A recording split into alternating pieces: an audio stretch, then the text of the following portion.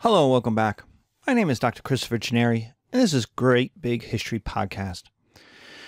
In our series on History 102, we're going to continue with the New World, New World Part 2, where we talk about slavery, economics, and racism in the New World.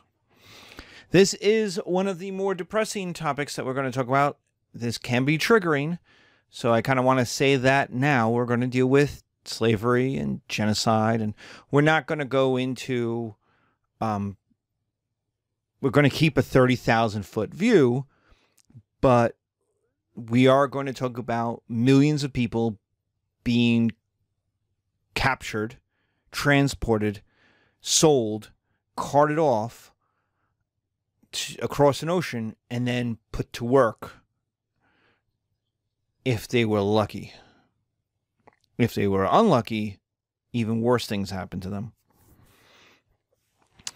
And so this can be it's a hard episode to do. It's a hard episode for me to talk about. It could be very much a hard episode for you to listen to or engage with. So take care. Be safe. But the whole episode is kind of acknowledges that terrible things happen to people of color in this class.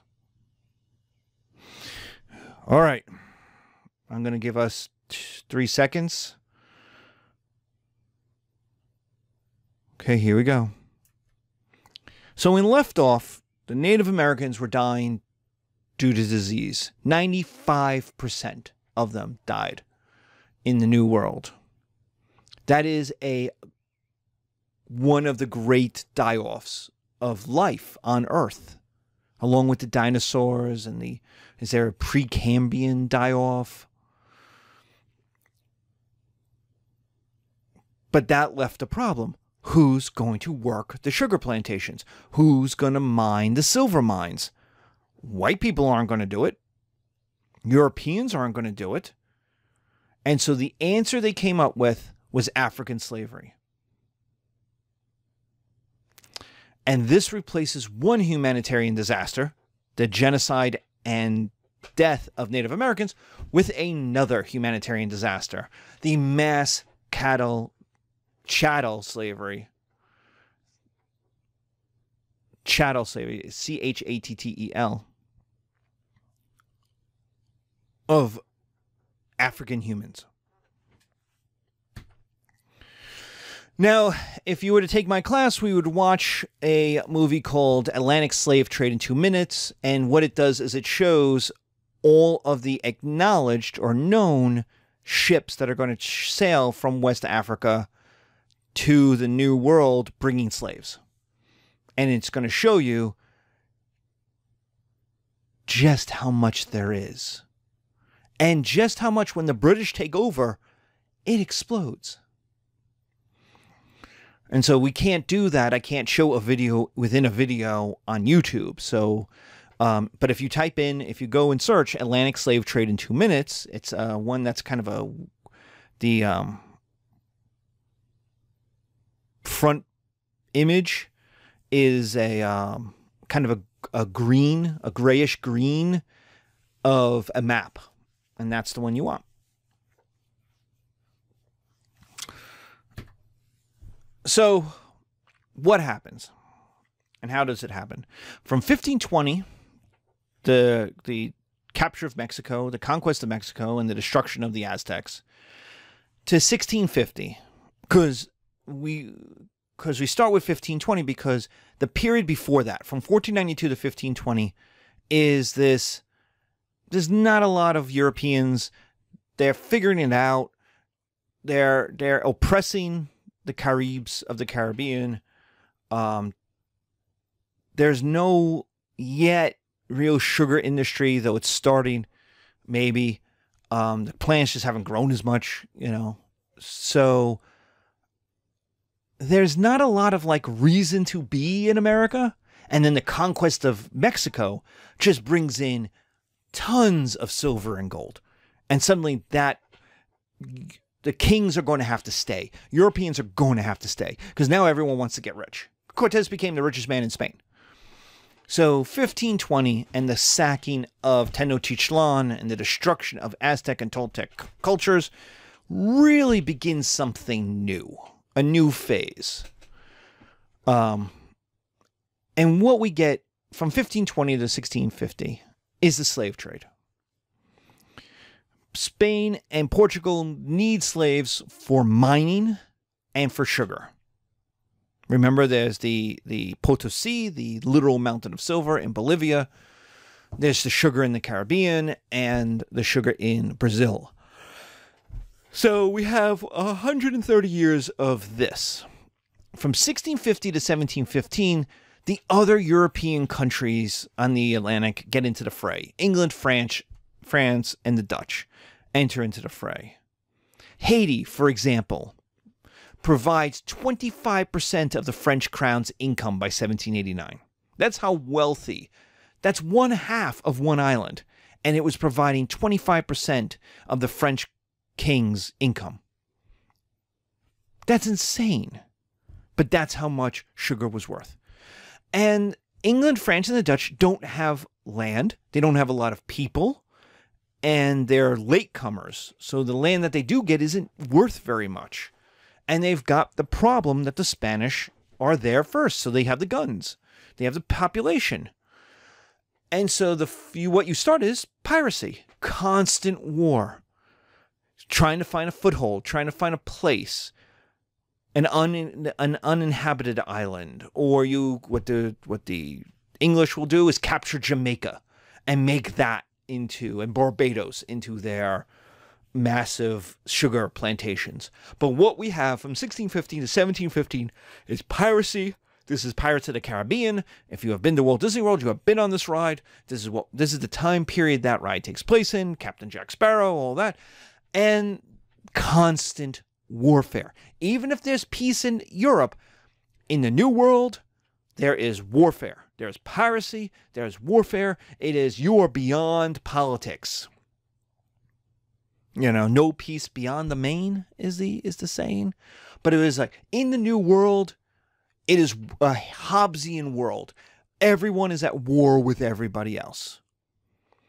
And what we see by 1715 is the decline of Spanish and Portuguese empires. The Portuguese declined first. In fact, the Dutch will absorb much of their Asian empire, and the Spanish will be exhausted by the end of the War of Spanish Succession that ends in 1715. So from 1715 on, we have Britain, we have the British, we have England, who wins the War of Spanish Succession against the French and the Spanish, takes over the monopoly of the slave trade, takes over lots of islands in the West Indies. The British could not conquer Mexico or the Andean mines. They're too far away. There's too many Spanish people who are loyal to Spain. The British just couldn't do it. There's a couple of attempts by Europeans between 1715 and 1900 to do so, and they lose every time. And what we see is the rise of tobacco and later rice in North America after 1715. Remember, in 1609, white people show up in Virginia. In 1620, white people show up in New England. And in 1619, the first Africans are brought in as slave workers in Virginia. So the sugar doesn't really work even in Virginia. It's not tropical enough. And there's no sugar up in New England. And so what happens in British North America is the rise of tobacco. There's no gold, by the way, because it's all river estuaries in Virginia. There's nothing there. You'd have to go to find anything in the earth. You'd have to go up into West Virginia, and there's just too hard to get up there, too far to go. So you get the rise of tobacco and later rice. 1715 also sees the industrialization of the sugar trade, which even makes more money, which equals more power, which equals more money, and you have a massive surge in the Atlantic slave trade. Industrialization, just like it will do for American slavery, instead of ending slavery, increases it. Because the demand the machines work all the time, so you have the demand for labor. You need cheap labor. And so rather than replacing humans, a lot of times what the machines do is just make work worse for humans. And so suddenly industrialization, which we already talked about is happening, but now it can really take off, is with the invention of factories and what will happen, what we'll talk about when we do industrialization. It's a massive surge in the Atlantic slave trade. So what are the justifications for this slave trade? The first is we need workers. The first is it's a solution to a problem and we can't get them anywhere else. European peasants won't come, and the other kingdoms, like the Portuguese, tried to get Chinese slaves, and the Qing marched an army and kicked their butt. India the same way. The Mughals are not going to allow Indians to be captured and taken off in mass numbers. And so this is also true in the parts of Africa that have kingdoms. The Sahel, Ethiopia, Egypt. Like, the Europeans went there too and said, "Oh, we will take these," and they got their asses handed to them. So they need workers, and they can't get them from Europe, and they can't get them from China, India, the Middle East, which has the Turks, because the kingdoms are too tough, or the imperial parts of Africa. So you have to get them from the non-imperial parts of Africa. 2, Africa had slavery already.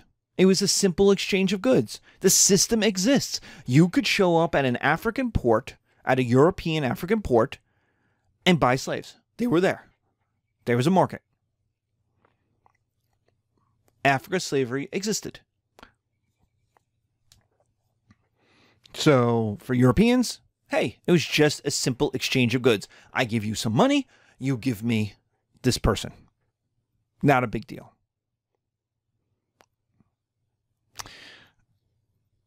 So that made it easier. Now, you should understand, because we're talking about slavery in Africa, what slavery in Africa looked like was Islamic slavery, was Roman slavery. It was the capture of people to work because they had more land than they have people. Africa is large. It's big. And there's a lot of land and not enough people. And so warfare, one of the goals was you capture people to work for you so that you made more money. The idea of this is, one, you could have killed them, so working for you is actually better. But 2, is it doesn't really apply to the kids. It may not apply to the women.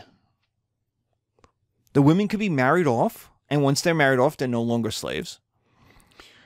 The children should be incorporated into the tribe, into the nation, into the kingdom. This is a form that the Romans have of manumission. Now, it's not this straightforward, it's not this simple, but the idea that you would have slaves forever, and that one slave would be a descendant of another slave, that would be a descendant of another slave, just that's not how this worked. It was a punishment for losing a war. But that's what war looked like. That's what slavery looked like back to the Babylonians.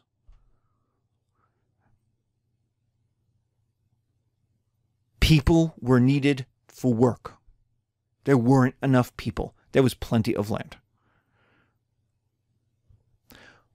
What the Europeans will create is something totally, totally different. And we will get into why and how and what the justifications were. But you should understand this, because what I get is people go, "Oh, well, the Africans already had slavery. They were barbarians." And go, no, they're not barbarians, because one, they're jacked into the cultural and economic trade routes of the world. They are as civilized as anybody else in the world. In fact, their West African kingdoms, East African kingdoms are well older than their European counterparts. Timbuktu was a great city when London was still, ill, disgusting. So get rid of the racism. The second thing is they go, oh, well, it's slavery. No, there's different kinds of slavery. Now, in all slavery, you were reduced from a person to a machine. That is true. In all slavery, people are property. They are a machine. But what that meant is different. Could you become free? Could you make an income? Is different. So Africa has slavery. And for the Europeans, that was easy to jack into. You could just show up, buy some slaves. So when you watch that movie, the 2 minutes, the African slave trade in 2 minutes, you see how slow it starts. Well, that's how that was working. Ships would show up in Africa, and they'd buy some African slaves, and they put them on a boat, and they go to the New World and see if they could sell them. 3, Africans were not Christian, and thus, in European eyes, not civilized. Thus, it's justified. It's the Crusader spirit. They're not Christians. See, Christians can't own other Christians as slaves. That goes back to the Romans. That's why slavery died out in Catholic Christian Europe. Even though the Vikings practiced it, and then the Vikings became Christian and then they stopped doing it. But that's why the Catholics did it against the Slavs. Slavs means slave.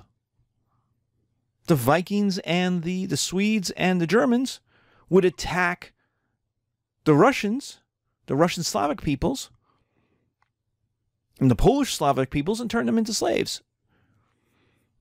And the Swedish Vikings would sell them to the Arabs on the other side of the Black Sea, or the Turks. But the idea was the Africans weren't Christian, so you could enslave them. 4, Africa sucks. According to white people, it's hot. It's got diseases. You people are working for nothing. Working in America will be much better. That was their attitude. That Africa sucked. Why? Because Africa was bad to white people. Because you couldn't go into the interior. You would die. It was too hot. It was too diseased. White people did not have immunities. And here I'm using white people, meaning the Spanish, the Portuguese, the French, the Dutch, the English. Any of these people who will go to West Africa could not go into the interior. Malaria alone, yellow fever, the mosquito diseases would kill them off. So to them, Africa was terrible. North Africa, where the Berbers and the Arabs are, that was nice. That coastal land that Greeks and Romans inhabited, that was nice. But then you got the Sahara. And all right, in the Sahara, you get some people who just love the desert, and that's fair. And then you got to the temperate regions of the Sahel. And okay, that's Sahel, Sahel. That's a grassland that goes from western to eastern Africa, straight across. We talked about that in our Cook's tour. But then south of that, you're in tropical Africa. And that is just, there's nothing in Europe like that. So to white people, to Europeans, Africa sucked and the Americas were better. And 5, slavery will teach slaves how to be civilized. It's good for them. The Europeans are actually doing Africans a favor. We'll teach them to read and write. No, you actually won't. We'll teach them Christianity. Okay, especially those Old Testament, listen to your master parts. We're not going to teach them Moses, who frees people from slavery. We're going to keep that part kind of secret. We'll make them European in dress and in values and in appearance, our little brown and black brothers. That's nice. That was a nice dream. It's never going to happen. Except in the odd exception that justifies the lack of exceptions for everybody else. But that, I have to tell you, it is still on my Twitter feed, I will run into the racists who will say, hey, living in Africa, which would you rather be, in America or in Africa? Like, be in your homeland, rather than enslaved. It's not really much of a question. And you got people who are like, oh, we made black people better. Like, no, no. What's this? What first? What's this we? And second, like, no. It was all justification that never had any follow through. This brings us to one of the more tragic moments. A debate. Literally a debate. And I'm going to pronounce this wrong, and I'm going to try to do it right. Once you think about it, you kind of screwed up the Valladolid debate. Valladolid. Valladolid debate. Valladolid debate. I say it with no flavor. I'm not Latin enough. So, but we have a debate in Spain. Spanish King Charles I. Charles V in Germany. He's king of Germany and Spain at the same time. He is worried his soul. He's worried about his soul. Because under his watch, genocide is happening in the New World of the Native Americans. Slavery is starting in Africa. The slave trade is beginning. And he kind of worries that, well, maybe this is bad. What? Because this is still, remember, it's 15, 20, 30, 40, 50. It is still a religious time when you, especially kings, died and met their maker and had to justify themselves. And most people went to hell. Remember, most people go to hell for a while. Dante's Inferno. So Charles is worried that he's going to be blamed for all of this stuff.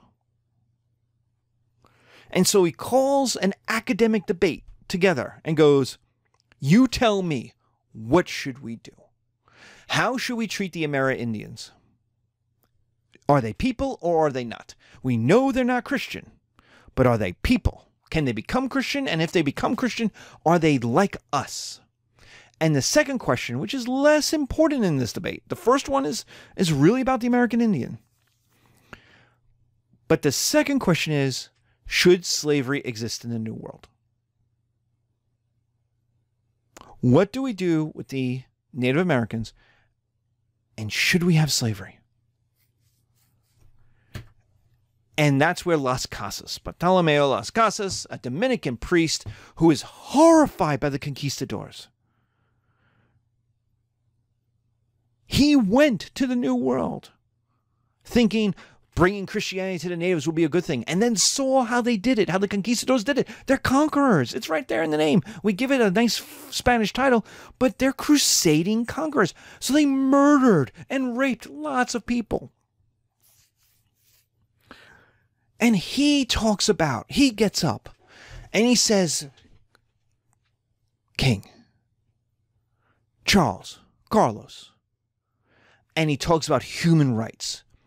And he talks about hashtag all souls are equal. And he means all souls are equal. He's not hashtagging it as like, hey, you can't be like Native lives matter. Native lives do matter.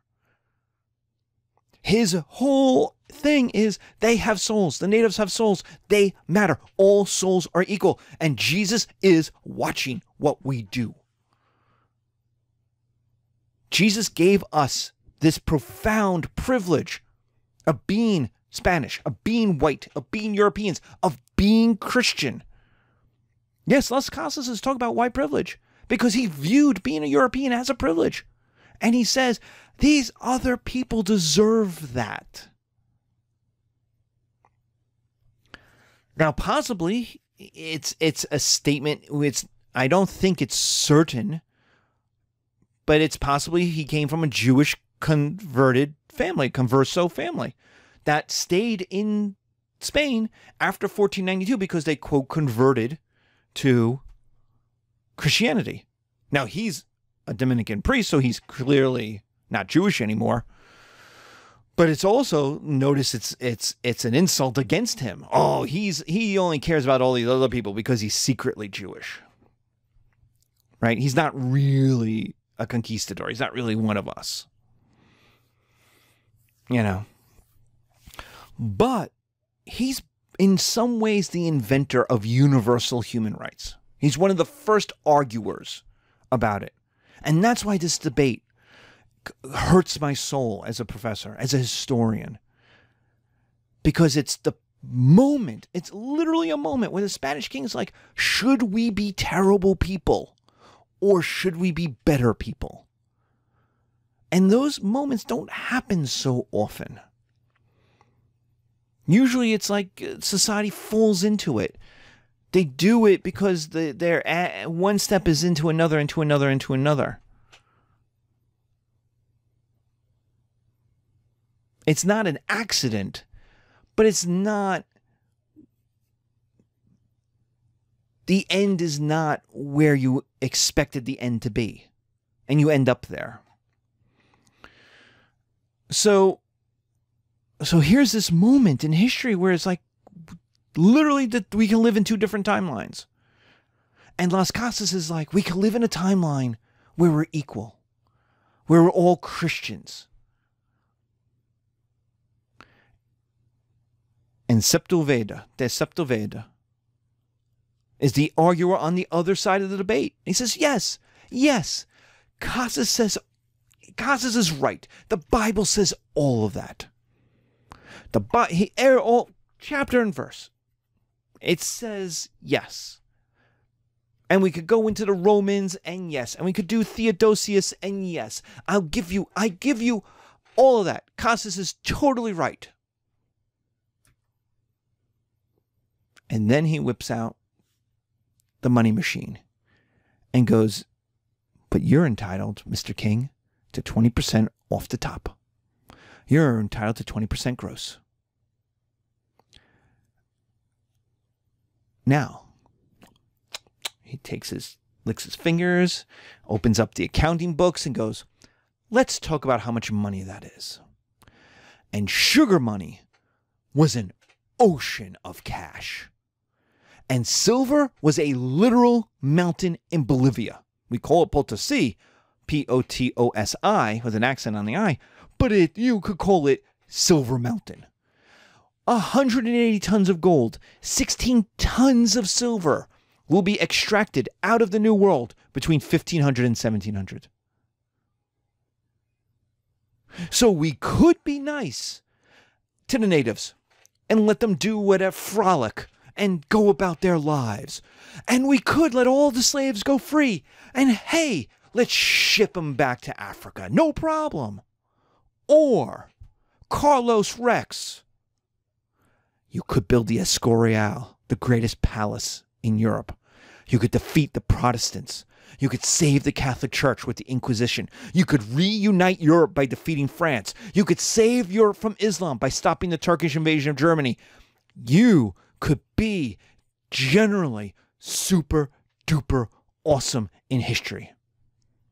Alexander, Caesar, Marcus Aurelius, Charlemagne, Carlos Rex. That's what you could be.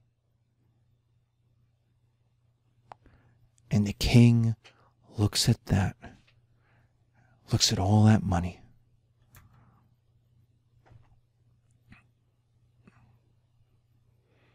But, slavery is bad. Jesus says so. Remember who Jesus is talking to. Jesus is not talking to Christians. He is not talking to Europeans. He is talking to a Jewish population in Judea that has been conquered, that is powerless. When he talks about the meek will inherit the earth, he's talking about people who were conquered by the Romans. He's not talking about the Romans. He's not talking to the Romans. That's Paul. That's later on. Jesus is talking to people who are oppressed, who are conquered, who are enslaved.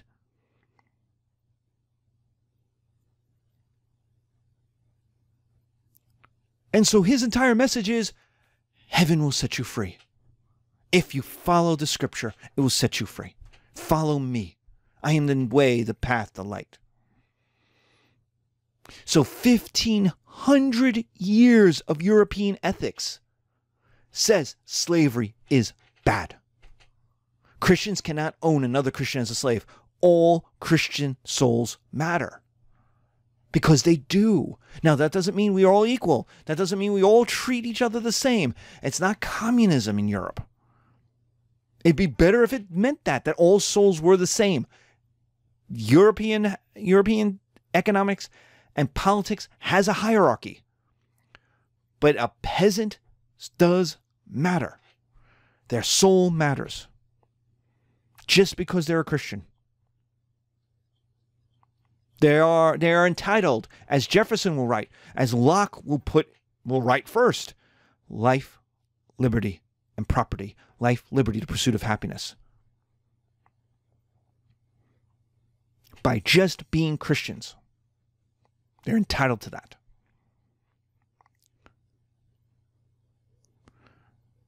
And so the king is struggling with this, but the king likes that money, man.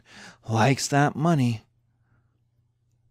And so problem one, the Catholic Church wants to convert Africans and Charles can't say no. He needs the Catholic Church. He's got the Protestant Reformation going on in Germany and the Netherlands where the Dutch are.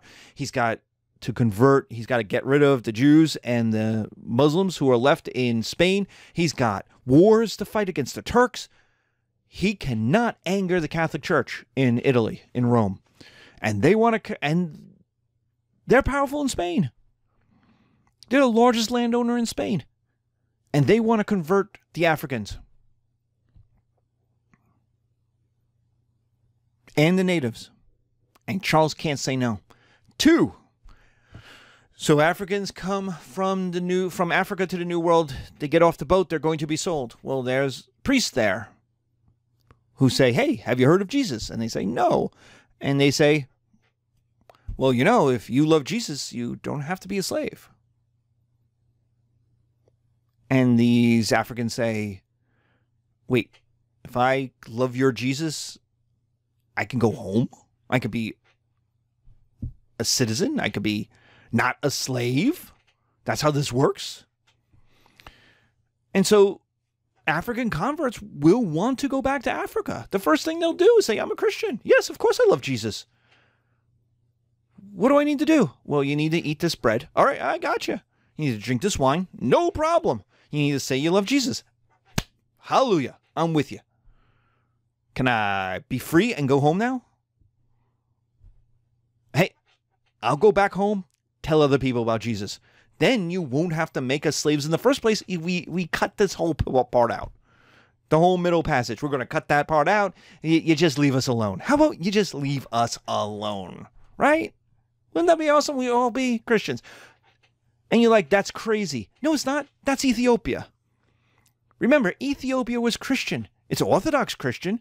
But when the Portuguese show up, they show up and they're like, we have come to conquer you in the name of Jesus. And they're like, oh, Jesus? You like Jesus too? We've liked him for a long time. And they're like, the Portuguese are like, no. You don't know. Jesus, who died for our sins. Yes. 3 days later, resurrected. Yeah, got it. Got the book. Here's the book. Got churches. Look, we got crosses. Got the whole thing. And like, wait, but you're in Africa. And like, yes, we're in Africa and we like Jesus because we were tied through Egypt to the Roman Empire probably better than you were in Portugal, or at least at the same level because you're at the end of Europe and we were on the Nile. So congratulations. We're brothers. We're like cousins. We are brothers in Christ. Hallelujah. And the Portuguese are like, shit, we can't take you as slaves. We can't conquer you. And then the Ethiopians are like, you know who we're fighting? We're fighting the Muslims down the coast. How about you help us with that? We could set up factories. We can help you. You help us. We help you. And we get to fight the Muslims. And you know who Christians love to fight? And the Portuguese are like, Muslims? but you're in Africa, so we can't make you slaves. And the Ethiopians are like, slaves? Yeah, no, because the Muslims have been making us slaves for like 1,000 years. So no, we don't get to be slaves. And the Portuguese are like, oh, okay. And they don't enslave the Ethiopians. It's the craziest thing. Why? Because they were Christian. And they could prove that they were Christian. Was it the same Christianity? No. Was it still Christianity? Yeah. And so problem 2 is African converts are going to want to go back to Africa. They are not going to want to stay and work for the Europeans.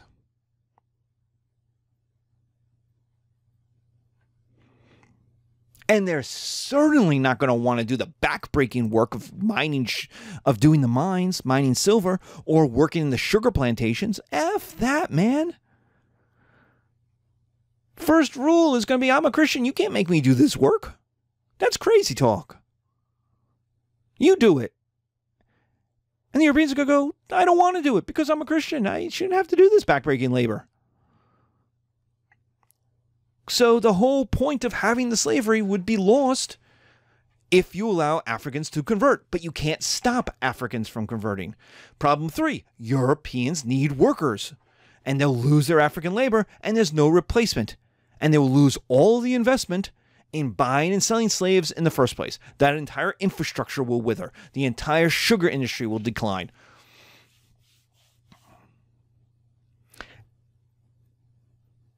And so Charles, who's looking at all this money, is like faced with this problem of, I can make a ton of money, literally tons of money, or I can treat the natives and Africans like people.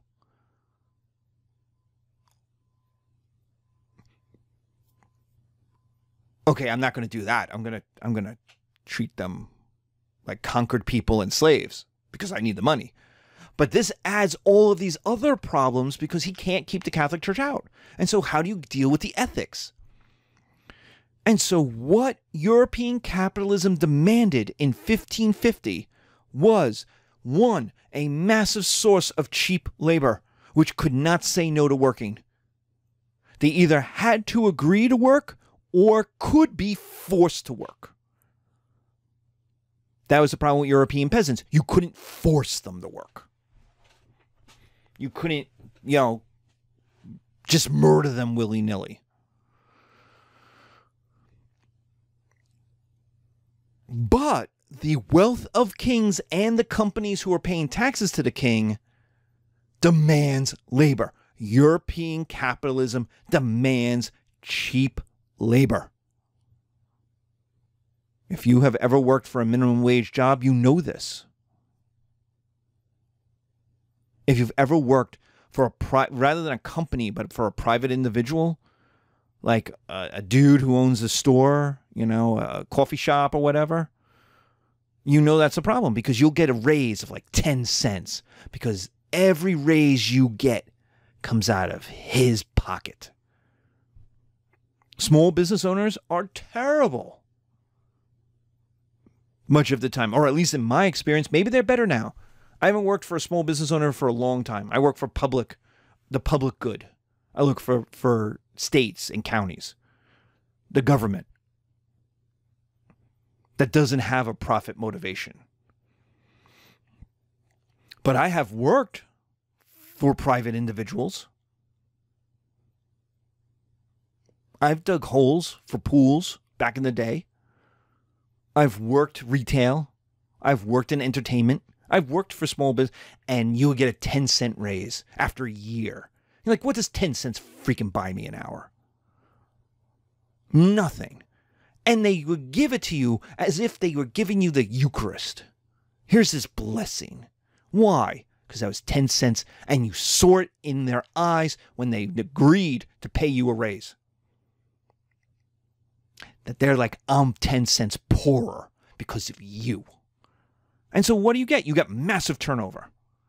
I stayed 3 years at a job. Not only was I the last one left from the original group that I was hired when I was the youngest employee, when I was the newest employee, by 3 years, I was the only one left.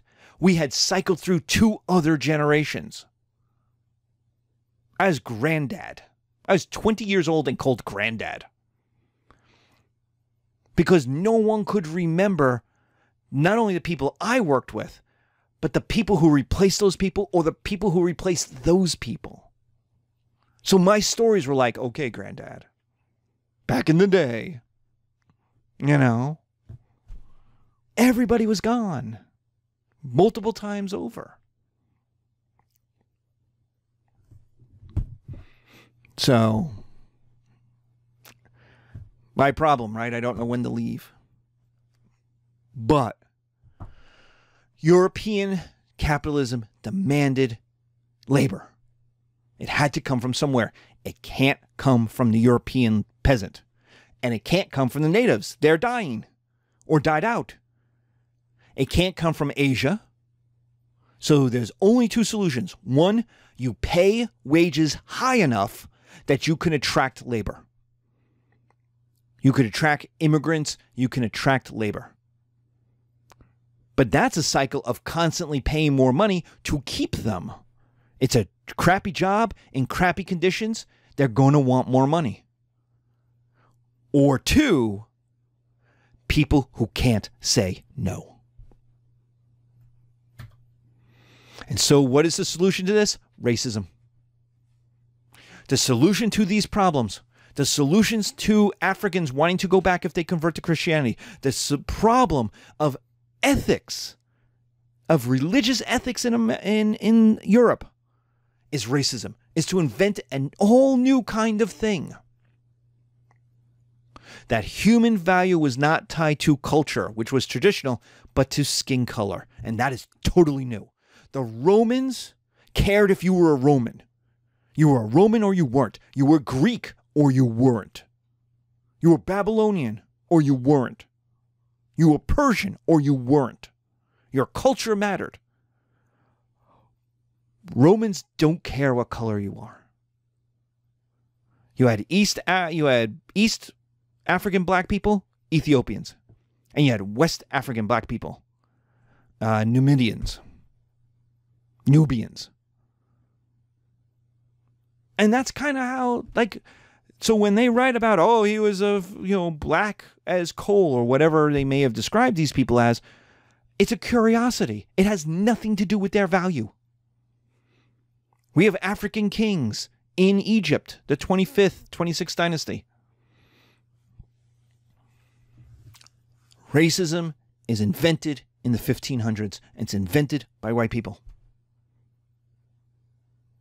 That doesn't mean everybody got along. That doesn't mean people of different skin colors didn't get along. That doesn't mean there's not a hierarchy.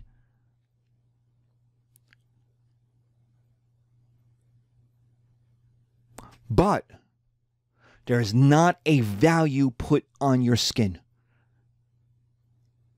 A black Greek was a Greek.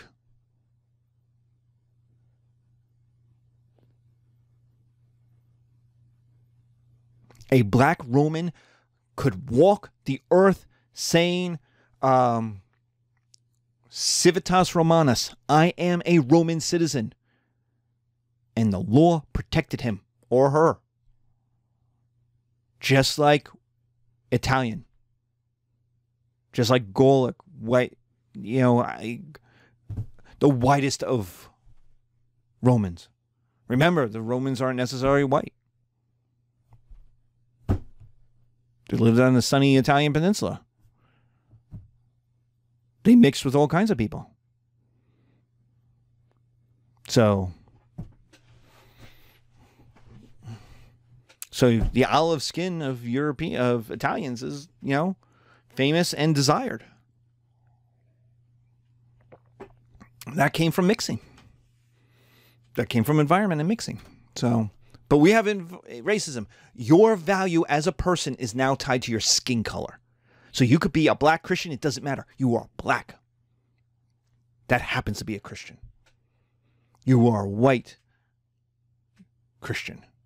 That color comes first. It doesn't matter if you become a Christian or you speak European languages or study at Cambridge. Your skin color equals your worth. What does this do? What effects does this have? Why? Why do this? Why invent racism? One of the scourges, one of the worst things ever invented. Why? That's haunting us still. 600 years later. First, it's natural. Skin color can't change. So the idea was, hey, God just made some people better. It's science. It's natural. Black people are just worse than white people. White people are just better than everybody else. Hey, there you go. And you get people like Charles Murray still writing books that white people are just naturally smarter than black people. Here, I gave them all a test. And white people did better. Of course, I'm a white dude giving a test to other white people who live in the same cultural world with the same cultural language that I live in. And so, wow, they did better. I remember on NPR, National Public Radio, a complaint from a teacher. And this blew my mind and changed my mind on standardized tests. And she was in Miami. She was a Latinx woman. Well, it would be Latina woman, but I don't want to claim her gender. But it was a woman teacher, Latina woman teacher in Miami, doing a roundtable discussion on NPR about standardized tests. And it was one of those American kids and education, are they doing worse than China? And what could we do better? And she said the standardized tests don't work. And he went, what do you mean it don't? The white host went, what do you mean you don't work? No, not accusing, as part of the debate. How could you say that? How can you say the standardized test doesn't work? And she goes, well, have you read the questions? I deal with Latin students, mostly immigrants, Spanish-speaking students from Latin and South America. And our test had questions on tobogganing. These are kids who have never seen snow. What do they know about a toboggan? And they're going to read a paragraph on a toboggan and tobogganing and wearing mittens and scarves, and they've never seen snow. How can they answer any of those questions? And my mind went, because she's exactly right. And yet you have people who look at those things and go, oh, look at those Spanish kids. They're just doing worse. Well, of course they're doing worse. They can't answer those questions.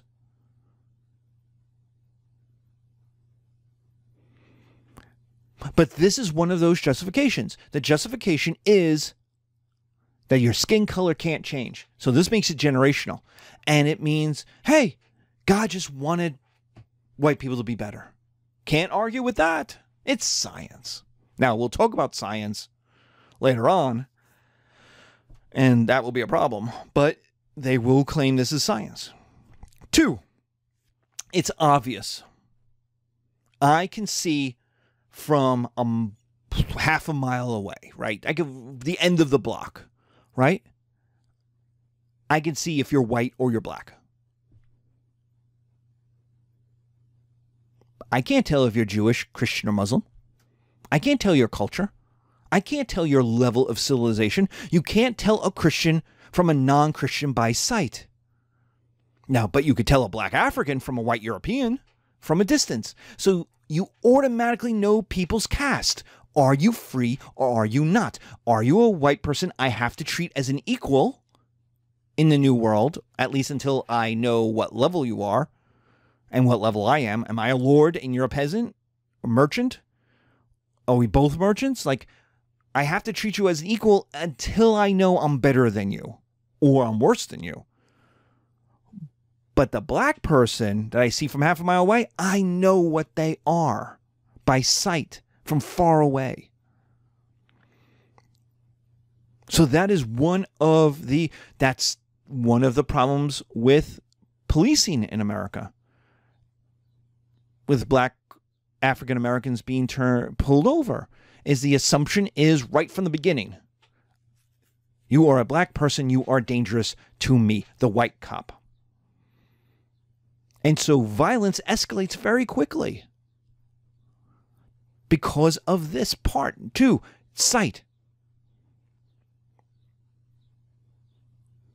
3, it's continuous. It's generational. It's self-perpetuating because African people, black people who have children will have black children. Now, it gets more complicated than that. I know. But, and we could go into genetics and the nice little box and all that. But the idea is 2 black people, 2 Africans who have a child are going to have a black child. Well, that's a new slave. So it's self-perpetuating. It's self-generating. And in the United States, you get the 1-drop rule. So even if you look white, if you have any black African ancestors, you're black. You're African. And then we get the concept of passing. So we get the 1-drop, quote, rule, but we also get the passing rule. So it doesn't matter if your great-great-grandfather happened to be a black person, you're black. No matter what you look like. And so now you get passing. What do you look like, not to yourself, but to other people? And so now you have this contested zone of who's white. You get mixed race folk, right? Because what are white men going to do with their slave women? They're going to rape them. They're going to rape them. And it's just part of it. I don't even know what to do with the trauma of that. Oh, we're going to talk about the trauma of that. This is a terrible lecture, and I'm sorry. But we get into passing. You're white if other white people claim you're white, accept you as white. You are what other people say you are. That's passing. Now, whether you want to pass or don't want to pass, that's a whole different thing. But racism dictates you are not what you think you are. You are not what you say you are. You are what other people say you are. This is kind of how countries will work. We'll talk about the Haiti and Haiti's revolution. Racism plays a big part in that, and it's the same idea. A country gets to be a country if other countries accept it as a country. So I am a white person because other people say I'm a white person. Now, I could be Irish and I could be Italian, and we have Nell Painter's book about how, the history of white people, about how immigrants become, quote, white. Because when Thomas Jefferson is right about all men are created equal, he means a very small group of people. Very small. He did not mean my ancestors, even though one of my ancestors was here on the continent. He did not mean him. He was Irish, he was Catholic, he was a laborer, he was not included in that all men are created equal.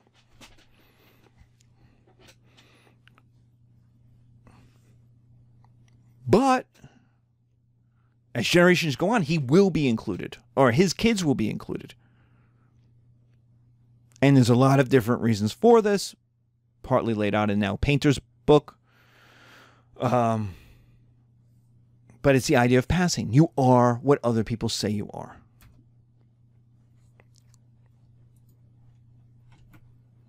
What are the results? The results are it invents whiteness as an inverse to blackness. This didn't exist before. This didn't matter before. But now you have to invent what is white. Who is white? And the answer is, well, it's not black. Are the Irish people white? Are the Italians white? Who's white? Are Catholics white? What about East Asian peoples? What about South Asian peoples? Do they count? But the answer is, well, they're not black. But what are they? And there's a question, and it's a continuously contested question. Who gets to be white? And how do they get to be white? And that's explored in Nell Painter's book, A History of White People. Nell Painter is an African-American sociologist at Princeton, I believe she was. And it's well worth investigating. It's well worth reading. Her basic thesis, and I'm doing it injustice by summing it up this way, but her idea is that in America there is a racial floor, and that floor is black people, is African American peoples. So immigrants can come in and, quote, become white. Why can they become white? Why can they go from being oppressed, maybe not as, and this is Eric Foner, who is a famous historian of Reconstruction. His book will blow your freaking mind. His book on Reconstruction. Read the edited one, not the full. Until you're in graduate school, you don't need to read the full massive one, unless you just want to feel depressed about how terrible America is, and how many chances we had to be better. But Eric Foner's counter argument to the book is, if I'm remembering correctly, that yeah, there's oppression, but that's not what was hoped. My Italian ancestors, my Irish ancestors got treated badly. They still didn't get treated as badly as black people. And that's probably true, I would go with. I mean, that's systemically, it's definitely true. Despite the Irish and the Italian ghettos, there is a movement. There is a privilege. It's hard to argue. My generational life tells you this. My grandfather from Italy got off a boat at 7 years of age, had nothing. Nothing. Could you imagine being a 7-year-old who doesn't speak the language trying to live in New York? A 7-year-old. He begat my father. My father begot me. I'm a white person. I'm Italian. I'm Irish. I'm married to an Italian-Irish person. But I live in the suburbs that are 85 to 95% white. I'm a college professor where most people are white. I went to graduate school where almost all the people I went to graduate school, and we were liberals at a liberal place, almost everybody was white.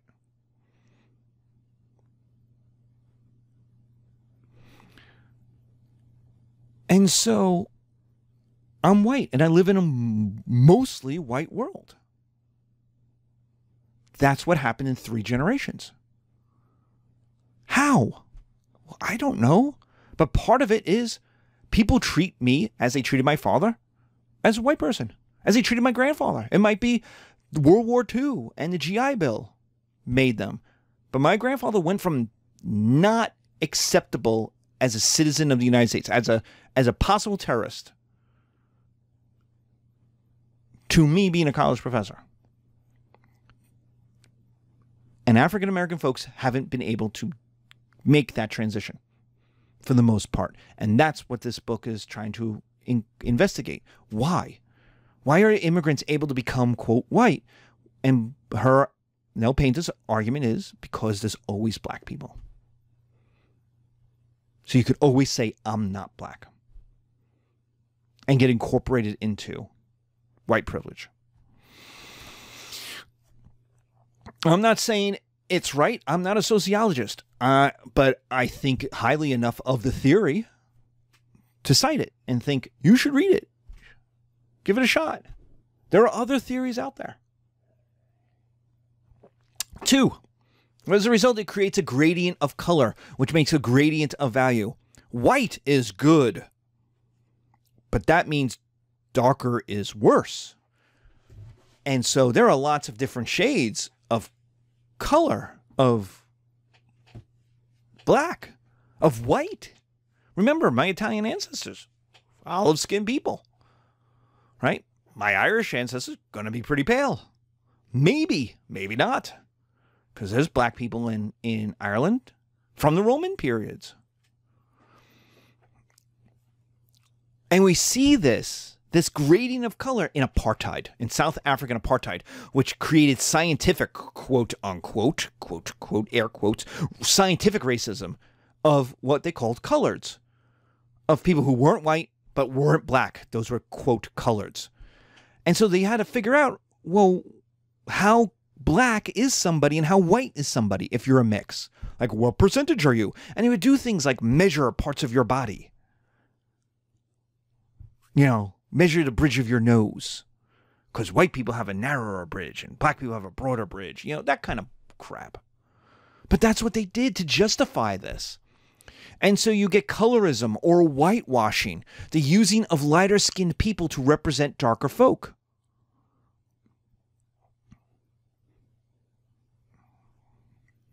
As I'm doing this, there's the brouhaha about In the Heights, using light-skinned Puerto Ricans to play Dominicans. Now, there are light-skinned Dominicans, but Dominicans are also known as being, especially New York Dominicans, as being fairly darker in their skin tone. Why? Why? In a movie, about a play about a neighborhood of Dominicans, is the only person who's black the African American character? Is that the character you couldn't change? You couldn't whitewash? You know, you couldn't get a lighter skin because you're like, oh, well, it has to be. And then they took out the song by the father about the racism he's dealt with and the racism he feels because he doesn't want his daughter hanging out with the black guy who's working for him. And he admits it's racism. I don't want that.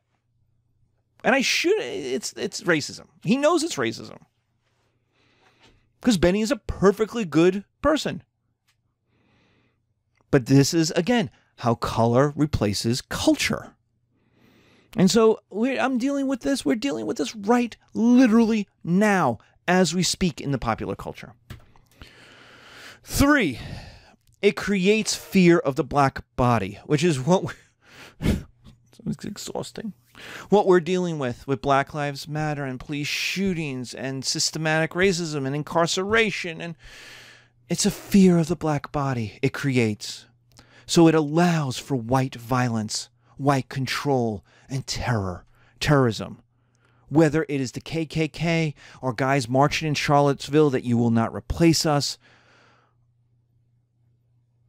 you know, or just a guy or a woman yelling, go back where you came from.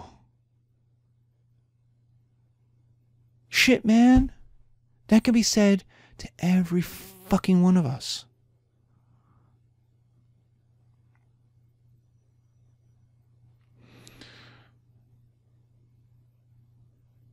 The difference, and it's a major difference, is my ancestors came willingly. They came without money. Some came with some money, being they were refugees. They packed up what they had. Others came as immigrants with nothing. The clothes on their back and whatever might have been in a suitcase, if they carried a suitcase, to start over. They came with a promise. They came not knowing anybody. But they came willingly. Whereas people who were descended from black Africans, from the African slave trade, were incarcerated, were mutilated, were forced, were exported, were sold.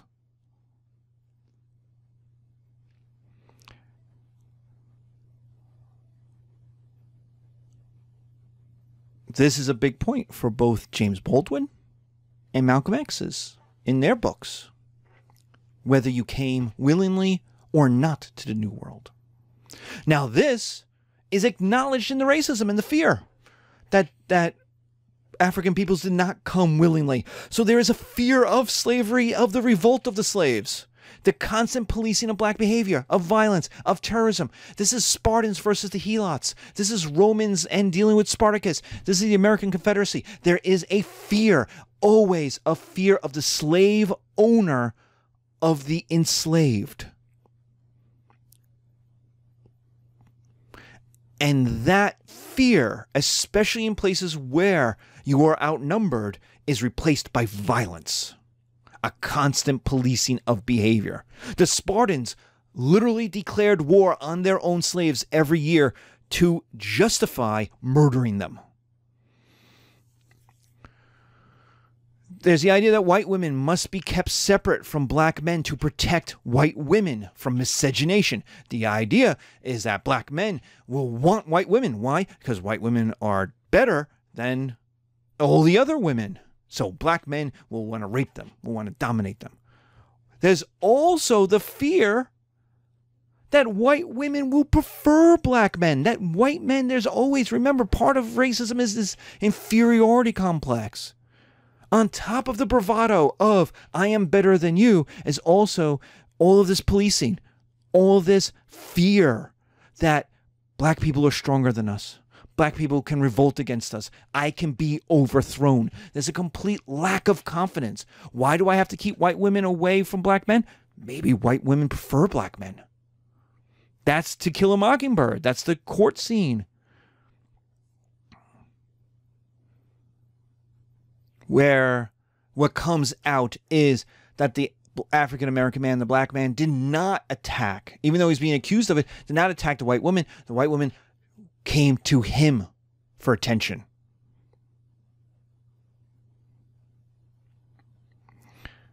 We see this, that intermarriage especially between white women and black men, was illegal in the United States until 1967, into the Loving case. Illegal. In at least, I think it's by 1967, 11 states, it's still illegal. Barack Obama is the first African-American president of the United States. In at least 11 states, if not more, his parents' marriage was illegal. His birth was illegal. That's how long we're talking about. We're talking about one generation. We're talking about he has children your age, younger than me.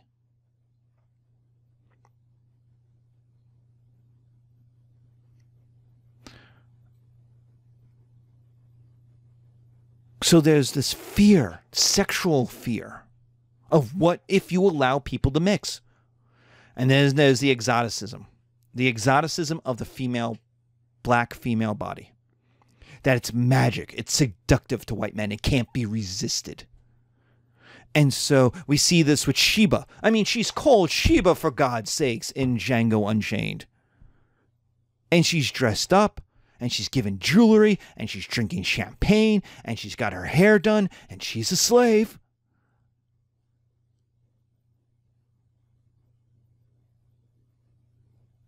But gosh darn it, if she isn't sexualized by Leonardo DiCaprio's slave owner. And so constant rape was I mean, Sheba's from the Queen of Sheba. I mean, come on, who had children with Solomon, king of Jerusalem.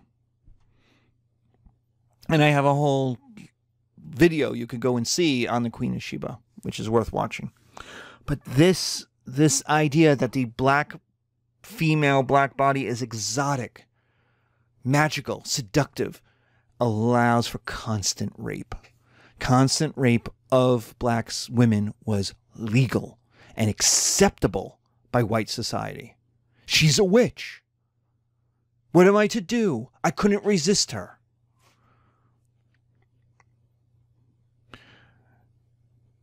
What this allowed was for constant violation of black women, control of black families, the use of pregnancy to create more slaves, to humiliate black men. You'd humiliate black men because you'd suggest violence upon their wives, their daughters, which you could get away with legally if they didn't obey. If you do not do, black man, what I say, I will subject your wife, your daughter, your sister to violence. So it's a humiliation of black men who cannot protect their kin, their family. And it is to control black male behavior. And so if you're watching the video, I have two images of Sally Hemings. One is from a book. The one on the right is from a book written by an African-American woman in 1979. And the one on The one on the right is the book, and the one on the left with Sam Neill is the movie. And both portray Sally Hemings and Thomas Jefferson's relationship as a love story. I mean, Sally Hemings, look at this poster. The true story of a romance between president and slave. Sally Hemings, an American love story. Really, an American love story? This is a story that can only happen in America? Bound by slavery, but freed by love. Oh my God. And so the movie is in 2000, and what does that tell us? What does it tell us? That the need of writing, talking about Sally Hemings as a love story with Thomas Jefferson. They had 7 children together. Or he fathered 7 of her children is probably a better way of talking about it. It wasn't together. They were never together. Is the need for white America to whitewash an American hero. It's a forbidden love. He would have married her. He would have legitimized his children if only other people allowed. No, Thomas Jefferson is a rapist. And history has to deal with that. We have to deal with that. This is history. History kills your heroes. You cannot go into history. You cannot be a historian and love anything, because it will always take from you that love, because you have to deal with complications. Thomas Jefferson is a man who wrote all men are created equal, and then he went home by carriage from Philadelphia,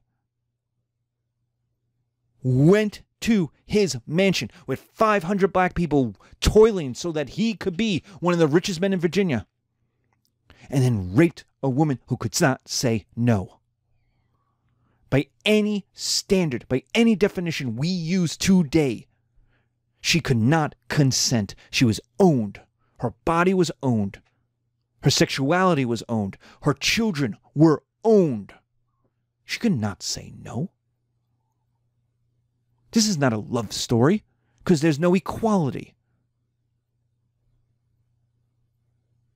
Now, what about the 1979 novel, written by an African-American woman? Well, that's the need to empower a black woman, to give her denied dignity, to say this was a relationship and she had the power in it. She wasn't raped. She changed American history through Jefferson. He wanted to limit slavery. He wanted to change because of his relationship with her. It's a need for a black woman to have dignity in a relationship that is very easy to portray that there is no dignity. That's just violence.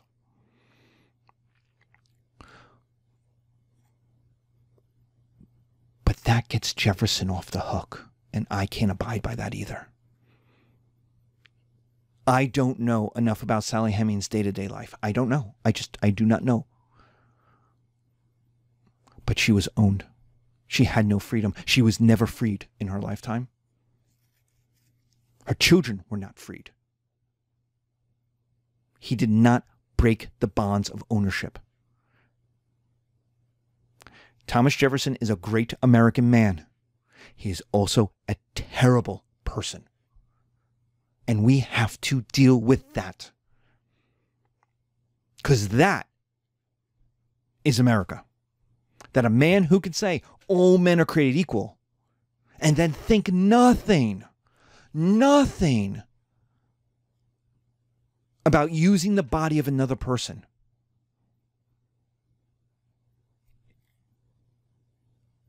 is America.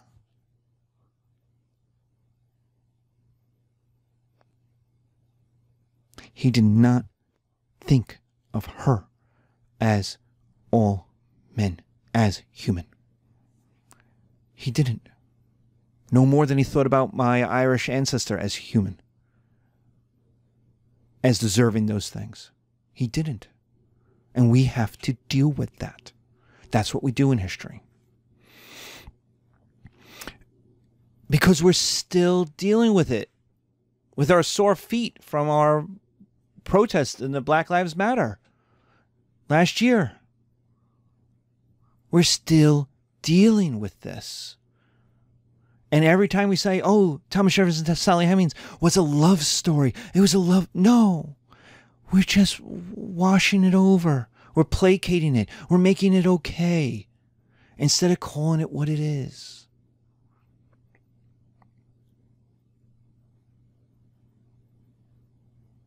Which is a horror. That doesn't mean Sally Hemings didn't have dignity. Of course she did.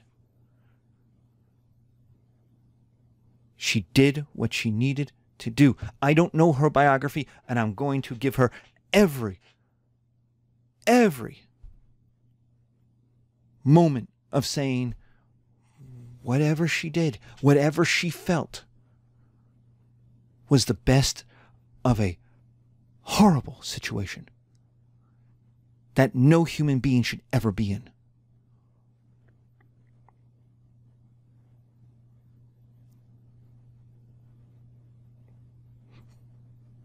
But by no standard that we use today can Sheba in Django Unchained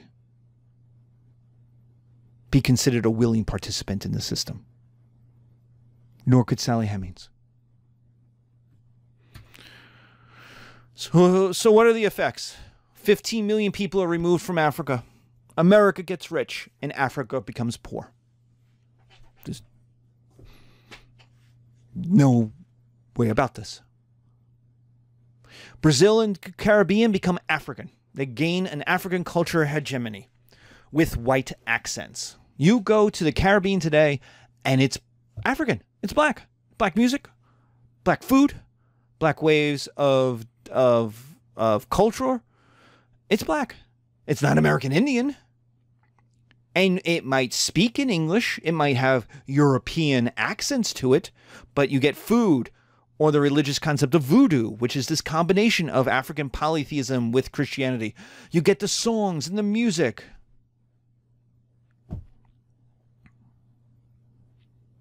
That's all African.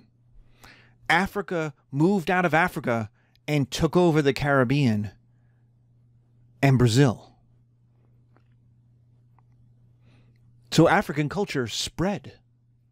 The world is more African in 2000 than it was in 1500. America, which, North America, I mean, United States, which got 5% of the African slaves, you have an entire economy and society affected by the slave trade. Banks, trade, shipping, insurance, housing, guns, all of it is affected by it. You get it all in order to maintain and perpetuate the slave trade. You get high violence. Americans' willingness to use violence all the time. Our love in movies of violence, our love in books of violence, our love of violence is partly because of our slavery in the United States. The caste hierarchy. We have a caste hierarchy. Think about how crazy that is. You have a caste hierarchy in a democratic society. A democratic society is supposed to be equal. All people are equal in a democratic society. We do not believe that. Racism means we don't. Jim Crow laws said there is a hierarchy, and yet we are a democratic people. How do you get a caste hierarchy in a democratic society? A caste hierarchy where it's perpetuating generation after generation of who is worth what. How do you get that in a democratic society of equality? Only with high violence. Only with massive amounts of violence. And you get the Second Amendment to allow that.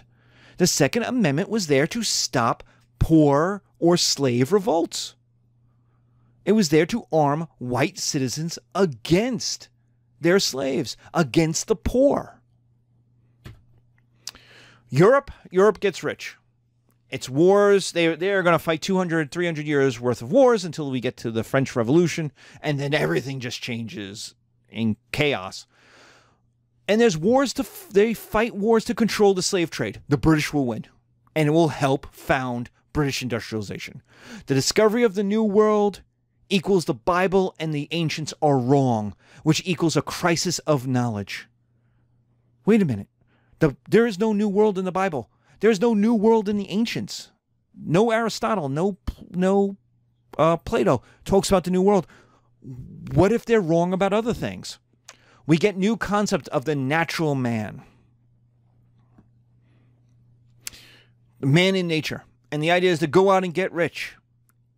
It breaks the old hierarchy. You can go to America and be different. You can start over. As Hamilton in New York, you can be a new man. Yeah.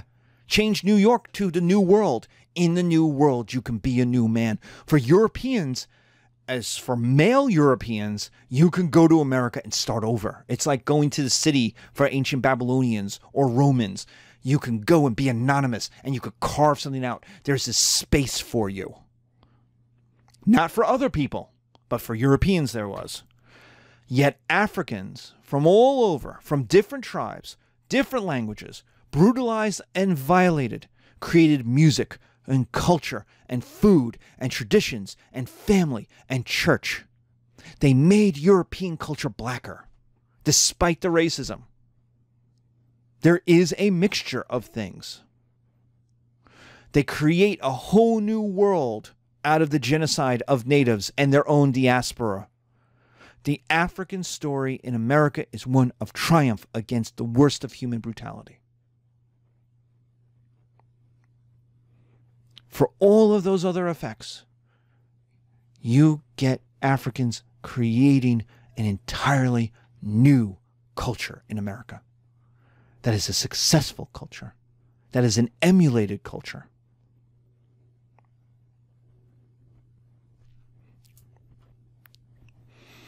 So thank you. I know this episode was a little long, and I know it's a heavy episode. So thank you for sticking with me. And I'm sorry.